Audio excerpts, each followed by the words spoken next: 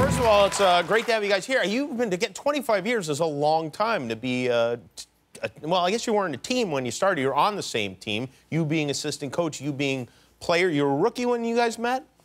I believe it was my second year. Second year? After he was Rookie of the Year. I see. Oh, then he all right. became a prima donna.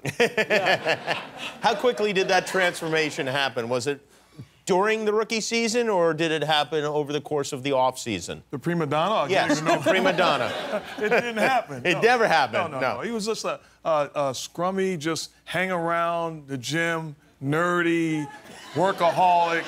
I mean, that's what I remembered, and here we are now, all these years What later. do you remember, Jeff, about Mark? What was your first impression of him? Well, he was an instigator. Oh. Right? Yeah, so back then we had a small forward named Johnny Newman. Okay. Yeah, and he came in with a new car one day. And so Mark says to a couple guys, and I overheard him, said, I'm going to convince this other guy we had named Gerald Wilkins to buy a new car. So he started saying, Jay New, man, that car is nice. You got a nice car. Kept going all day, all through practice. Next day, Gerald Wilkins, new car. Wow. It's a Jedi mind trick you had there. Working on being a leader, that's all. Leader.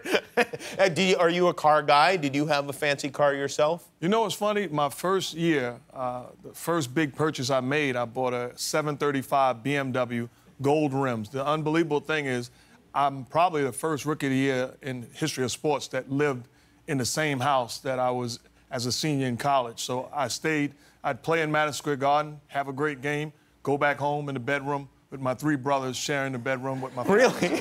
Unbelievable. And my BMW sitting outside of my house, the only BMW on the block, you know? Unbelievable. That must have been quite a surprise when you brought ladies home, I guess, huh? These are my brothers. This is my... I didn't bring ladies home.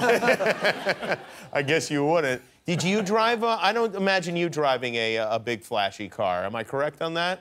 No, I drove, for most of the time, I drove a Honda Civic, but now I'm up to a Toyota Camry. Oh, all right. Yeah. You don't like that? The guy was coaching the New York Knicks with a Honda Civic. Come on. When you were head coach, you had the Honda Civic. Really? Yeah. It died a tragic death. How too. did the Honda Civic die? Well, we were coming home from a playoff game against Miami. Fifth game, we lose. So now we're chartering home late at night, and when you land at this small airport we flew into, the cars were on the tarmac, and mine was always first, so I was usually first up. But we had pilots that weren't used to parking that way, so instead of just coming in and parking, they did the circle around to get to the park. So I saw my car there, and then as they circled and they parked, and I got off, my car's not there. And I said to our video coordinator who's giving me stuff, I said, today's not the day to mess with me. We're down 3-2 now. Where's my car? And he goes, over there. It was like 50 yards away, because when he pulled around, the exhaust of the jet sent my car straight up, totaled my car and 3 other cars. I would say it was the power of prayer. Oh, yeah. Get it out of here. I am Jimmy Kimmel. Want to see more? Well, subscribe to our YouTube channel by clicking here. It's just like subscribing to a magazine, but without those annoying cards that fall out of them.